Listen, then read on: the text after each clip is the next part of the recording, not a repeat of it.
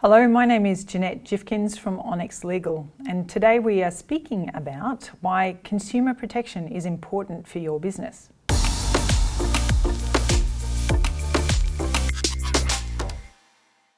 But before we get started, a little bit about Onyx Legal.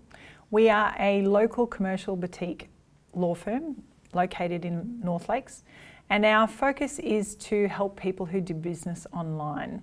We aim to be practical and to make life easier for you to cover the legal stuff you need to for your business. We have a small team, and all of the senior people in our team have run their own small businesses, so they understand the challenges that you face in running a small business. So we try to be practical and help you out.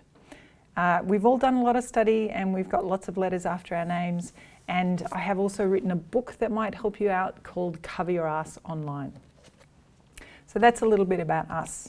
Now, what we're covering today is we're talking about consumer guarantees and why they're important for your business, misleading and deceptive conduct, fair payment terms, what that means for your business, unfair contract terms, and product safety.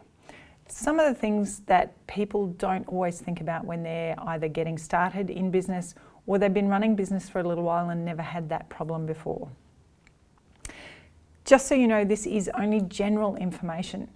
Don't act on this information because it's not enough to be relevant to your specific circumstances. If you have a problem, get advice. You need to speak to a lawyer. And don't use this information to tell other people what they should do. They need advice specific to their circumstances as well. The purpose of this information is just to raise your awareness and to help you flag issues that might be important for you. So the first thing we're going to look at is consumer guarantees. Now, consumer law is managed by the ACCC, which is the Australian Competition and Consumer Commission. It's also managed by fair trading organisations around the country, so they're all state-based. They're either called consumer affairs or fair trading, and they're different in each state and territory, and otherwise it's the ACCC. And the main area, or the main piece of law in this area is called the Australian consumer law. So the consumer guarantees are set out in the Australian consumer law, and they set out your responsibilities as a small business offering products or services to consumers. Consumer guarantees apply to all products that are valued under $40,000, and if they are valued over $40,000, then it still applies to those products or services, but only if they are purchased for personal, domestic or household use. Okay, so that's the two differences. In terms of products, your consumer guarantees are that you must provide clear title. Now, what that means is there isn't someone in the background that has a retention of title clause who could seize those goods after they're sold. The most common example in this circumstance is used cars. People who purchase a used car expect to own that car. If there is finance against that car and they haven't checked, then it's the finance company that has the first right to that vehicle. So, and a lawyer I know recently was complaining because they purchased a car from someone and it got seized and they just didn't check. It's very easy to check those sorts of things, but that's what I mean by clear title. You've got to be able to give over the whole of the ownership to the purchaser. The goods or services have to be, the goods in this instance have to be of acceptable quality. So for example, if you purchase something for $10, you wouldn't necessarily expect the quality of that item to be the same as something you purchase for $10,000. And you wouldn't necessarily expect it to last as long. So it's all relative, but you know, you purchase a TV for $100, if it goes bust in 6 months, you might not, you know, the supplier may not be in breach of consumer guarantees. If it's a $10,000 TV and it goes bust in 6 months, it needs to be replaced or refunded because that would be a breach, because that's a substantial sum of money to pay for an item and you expect it to, you know, work for a lot longer period of time. There must be timely delivery. So, for example, a friend of mine purchased a sofa and they were waiting for delivery, and it was 6 months before they got their sofa. And in the meantime, the person or the company that sold it to them offered them cushions and Scotch guarding, and they ended up with an extra armchair, all because they were trying to keep the customer happy because they weren't able to provide timely delivery and they didn't want to give a refund. The products have to be fit for purpose. So, for example, you do not sell a rake to be used as a shovel. It's not going to work. That's what it means by being fit for purpose. You know, you sell a shovel because the purpose for which you use a shovel is specific things, you know, and a rake's just not going to do that. The product must match the description or sample, and I experienced this quite some time ago. I purchased a dress online. It was made overseas, and it was supposed to be a sequenced evening dress, and it came, when it arrived, it looked like a clown's outfit. Obviously that did not match the description. It didn't match the photos. It didn't look anything like what I expected it to look like, and I returned it and I got a full refund. So that's matching the description or the sample. And you must be able to provide people with access to repairs or spares. So if you can't do that, then you've got to make it very clear that it's provided without that warranty. And a marketplace that does consumer guarantees very, very well in Australia is Kogan, K-O-G-A-N. If they're not able to promise that there will be spares or servicing available in Australia, they make that very obvious before the point of purchase. So it's a big warning, and people can clearly understand that before they purchase, and then they take responsibility for that themselves. So I've had a client recently who provides products and they rely on manufacturers' warranties. So what they do is, if they have to repair or replace a product, they refer it back to the manufacturer. But in their circumstance, because they sell the products, they're still the first sort of person responsible for making sure there are spares and repairs available. In terms of services, again, $40,000 value, anything up to $40,000 has consumer guarantees applied, and if it's over $40,000 and used for personal, domestic or household use, then the consumer guarantees still apply. So business to business transactions don't get consumer guarantees. For services must be delivered with due care and skill. So if somebody's a bit lackadaisical in the way in which they provide services, then that's not due care and skill, and that may be a breach of a consumer guarantee. Services must be fit for purpose, so it's very important, particularly in the coaching industry, that your clients understand the purpose for which they're purchasing your coaching and what they expect to receive, you know, what benefits they expect to receive as a result of that coaching. I get very nervous when coaching clients come to us and say, oh yeah, I give a guarantee that they'll achieve X, Y, Z. So, well, really? And what if they don't? What do you do then? Oh, everybody does. No, everybody doesn't. There's going to be a client at some point in time that doesn't meet their own expectations in terms of getting the services from you. And you don't want to either have to continue to provide services to them indefinitely or have to refund all the money for all of the services you've provided because you've offered a guarantee that you just can't stand behind. We try and put conditions around guarantees. So particularly in coaching, if people don't do anything, if they don't take any of the recommended actions or they don't fulfill some sort of expectation, then the guarantee falls away. Because in that circumstances, as the coach, you do not have full control over the results. You are dependent on the participant's involvement to get those results. So careful how you make guarantees. Guarantees are different from the consumer guarantees, so there'll be something else you offer in addition. And services have to be delivered in a timely way.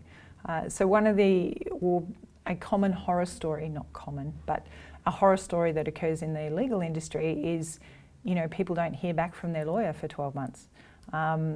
That's not services delivered in a timely way. So thinking about, if you're a service provider, thinking about those 3 guarantees, you can't get out of those guarantees. They're enshrined in law, and you have to be able to offer them if the services are valued at either $40,000 or, if over, are for personal, domestic or household use. Okay, for some reason that didn't click through. Right. Consumer protections. So the ACCC has a small business education program, which I highly recommend, and you'll see on this slide there is a URL for it. It's just a really great resource, plain English, that helps you understand a lot of the obligations you have as a business owner. I highly recommend it. Please do go and check it out. It's just really well presented information. And government websites are, my experience is that a lot of the government websites are now providing really useful, easy to consume information, and it's worth going and having a look and doing some research. In terms of misleading and deceptive conduct, as a product or service provider, so as a small business, you must not participate in misleading or deceptive conduct. And what falls in that category are, for example, making representations that are untrue. So a really famous example from Australia is Ribena used to advertise that there was more vitamin C in Ribena than there was in oranges. And then a high school student in New Zealand did a test in their chemistry class and discovered that there is actually no vitamin C, or there was previously no vitamin C in Ribena at all. As a result, Ribena had to publish a whole lot of apologies, pay a whole lot of fines. They sold the business to I think it now belongs to a Japanese beverage company, and they now do add vitamin C to Ribena, as far as I understand. So that was a misrepresentation, and that was a marketing ploy, and marketing is fine as long as you don't overstep the mark. And in that instance, they overstepped the mark because they couldn't back up the claims made. And that's what you need to be able to do. If you're going to make claims in your advertising, be able to back them up, be able to substantiate what you say. Statements that can confuse customers. So for example, an example I came across recently was in hire car insurance. So an international website was offering what looked to be insurance for when you hire a motor vehicle. Now, you would probably know that if you hire a vehicle locally, they offer you insurance that will reduce the liability cap to, say, $5,000 or reduce it to zero, or you can have an open liability cap. Now, this website suggested that they had that insurance, but they didn't, in fact. What they were doing was taking money for a warranty, and there was no substance behind it, and there was actually no way to make a claim even. And that is misleading and deceptive conduct, because you're putting forward information that people are going to expect to be insurance, but there's nothing to back it up. There is nothing there. That's a confusion in the marketplace, and that's misleading and deceptive conduct. Anything that suggests that a business has approval or endorsement or affiliation that it doesn't have. So for example, a lot of people use the logos of other businesses on their websites to say, here's the kind of people we work with, or, you know, we've done this in the past, or they might reference and say this particular business uses this and we sell it. If that suggestion cannot be backed up and cannot be substantiated, then you shouldn't be making it, because it is potentially misleading and deceptive conduct. And using made-up testimonials. I can't believe it happens, but apparently it does. Don't use testimonials that aren't from real people. More examples, making promises you can't or don't keep. So I did see a promoter in Queensland offer education in a certain area. I think it was around delivering webinars, and they charged a large sum of money for that service, but then only delivered half of the deliverables that they said they would. And they, at the time they took payment from the people who signed up for it, they had no intention of delivering all of the deliverables. So that's misleading and deceptive conduct. Using words that, like cure. You can't say you're going to cure something unless there's a scientific basis that it does. This is most prevalent in the allied health area, so people providing natural remedies. Don't make promises that aren't scientifically backed up, because if you do get sued, the fines are substantial. We were aware of someone who came to us after they'd been through the whole court proceeding where the ACCC sued them because of representations they made about a health service which they believed to be true and which they believed were able to be backed up with scientific basis, but they didn't provide any of that evidence to the court, and their business was fined $250,000 and they individually as a director were fined $50,000. So don't say things that sound good that you can't back up. Promising results or returns when there's no basis for that. So for example, saying, who was it recently? Go Wash, one of the car wash franchisors, made a whole lot of representations about the fact that you could make so much money in this franchise, and the average franchise return was X amount per month. That representation was made on average figures across a number of sites, and it didn't take into consideration where people might purchase the franchise and set it up, and the ACCC found that to be misleading and deceptive. And claiming a person has qualifications or experiences that they don't have, So a recent example I've seen of that is someone who, at 23 years of age, claimed they were a psychologist. Now, I don't know about you, but psychologists study 6 to 8 years to get their qualifications, and then they get experience on top of that. So someone at 23 is not a psychologist. That person's actually being prosecuted now. Looking now at fair payment terms. So it's actually illegal to say no refunds. Do not put any signs up or anything in your website content that says no refunds. There are circumstances where you must give a refund, which is where there's a breach of consumer guarantees. So there's consumer guarantees we talked about earlier for products and services. If one of those is breached, then you must be able to give a refund. So something I've seen on there's a boutique that I am a customer of about once a year, and they've sent me an email recently and it's got end of line stock, and it says this end of line stock is not eligible for returns or refunds. Now I'm going to send them a little message today and let them know that they can't actually say that. What they can say though is this end of line stock is not eligible for returns or refunds if you pick the wrong size or change your mind. Okay, so there's the difference. That's fine, they can say that. But to just say there's no returns or refunds, you can't say that because it has to meet, you have to if there is a consumer guarantee breached. You don't have to provide refunds if people change their mind.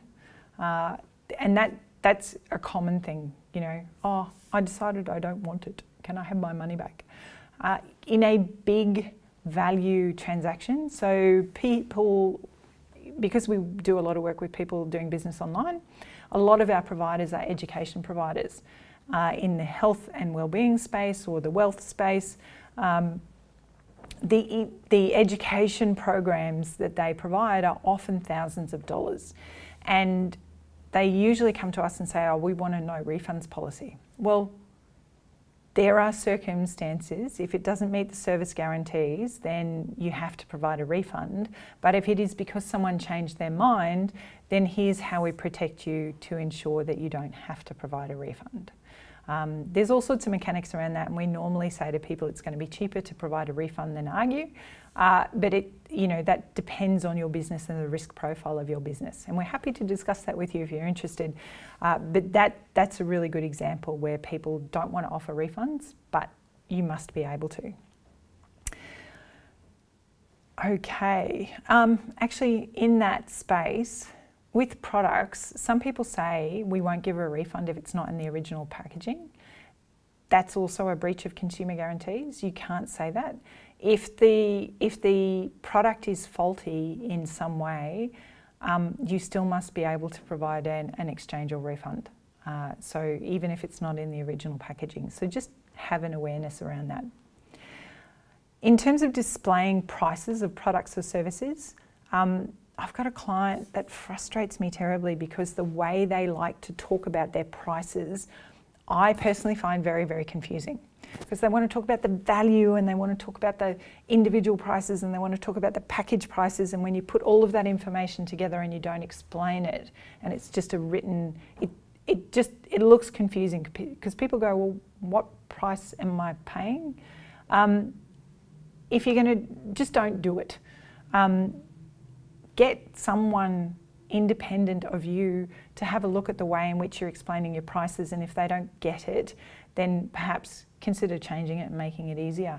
And another instance in this space is, it frustrates me that people put price plus GST. Just put the GST inclusive price if you're collecting GST, you know? It's confusing for people, and people don't always see the plus GST, especially if you put it in little tiny writing, you know, at the bottom. Just don't. So prices must be clear, they must be accurate, and they must be not misleading to customers. If you're passing on a payment surcharge from a bank, so all those credit card surcharges that you incur, if you're going to pass them on to your customers, you cannot recover more than you pay, and they mustn't be, what you do recover can't be substantially more than what you pay, and you must make it clear to the customer that's going to end up on their bill. Because there were instances, these changes came in a couple of years ago, and before these changes came in, there were people who were just, you know, passing on a surcharge that may have had no relation to what they were paying, and they were essentially profiteering. So that's why those laws came in. And you can't agree prices with your competitors. So I was having a conversation, a client is trying to go into a joint venture with another business, and part of the conversation was, well, you can't sell what we're delivering for less than this amount. That's price fixing, and you can't do it.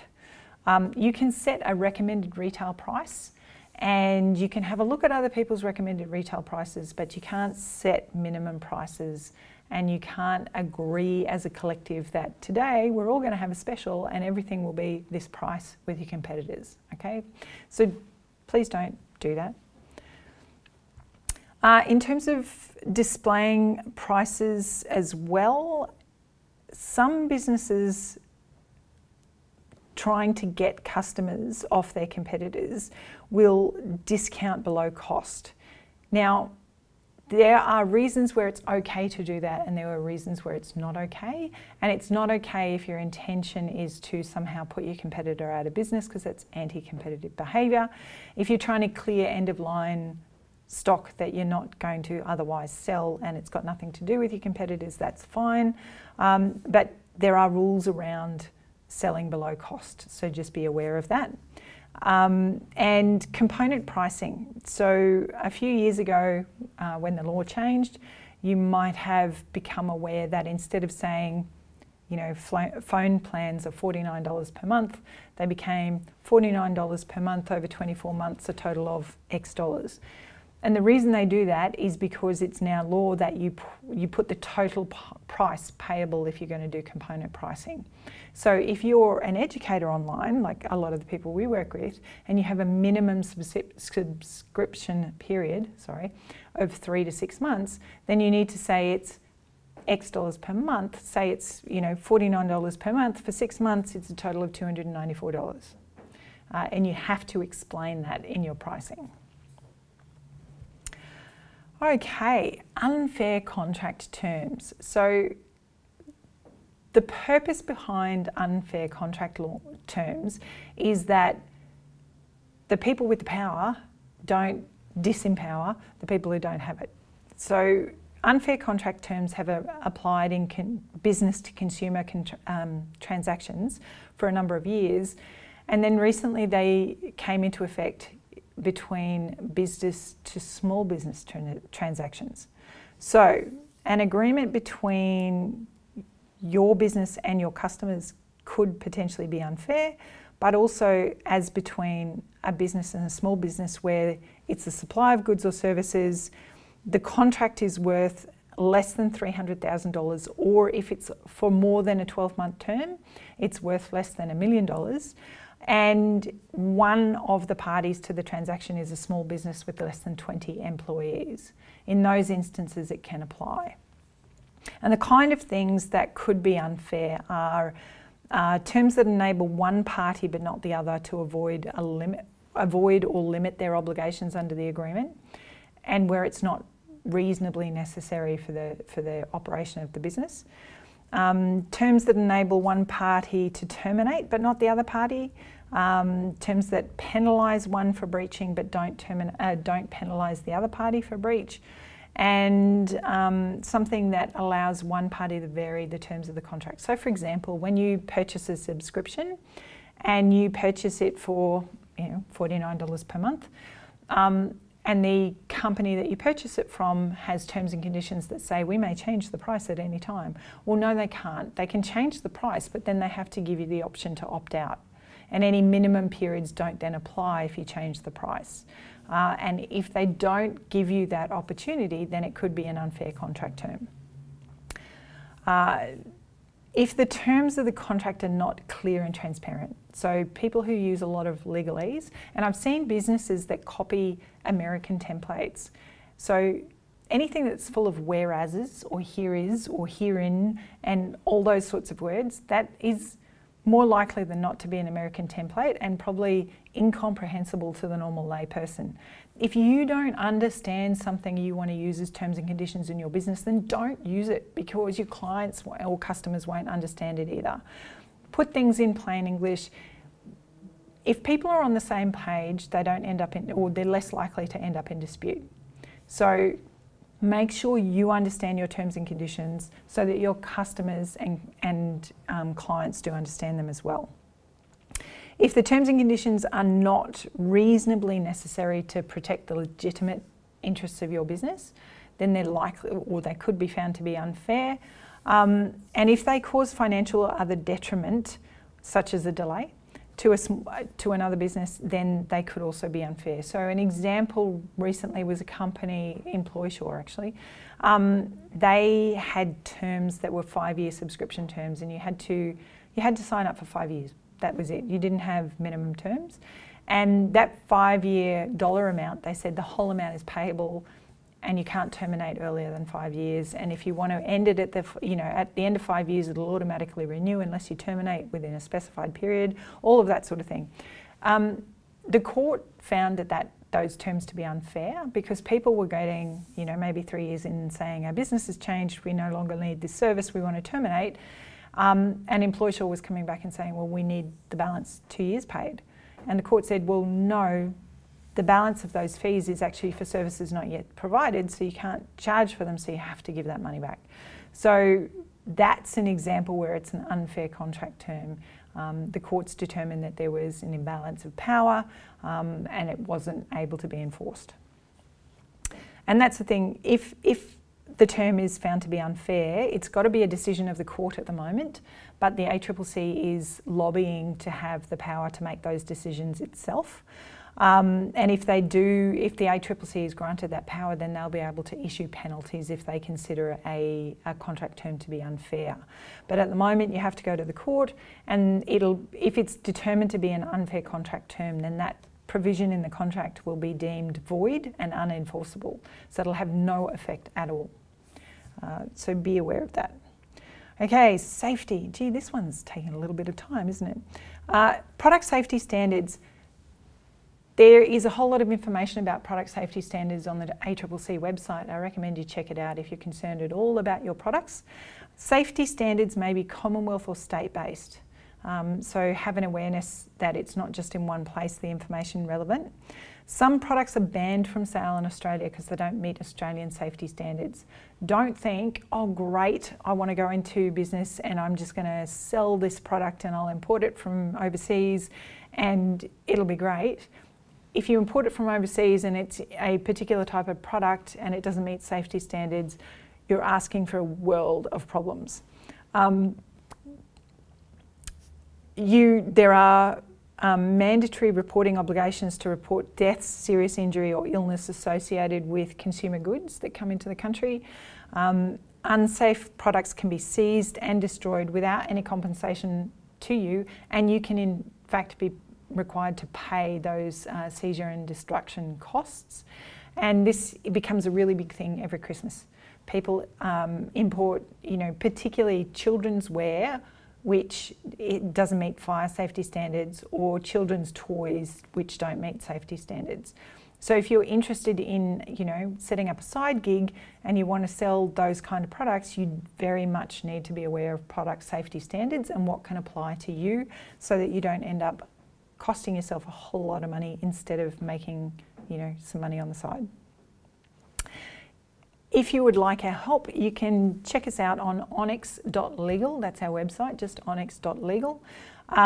Or, give us a quick call and find out how we can help you.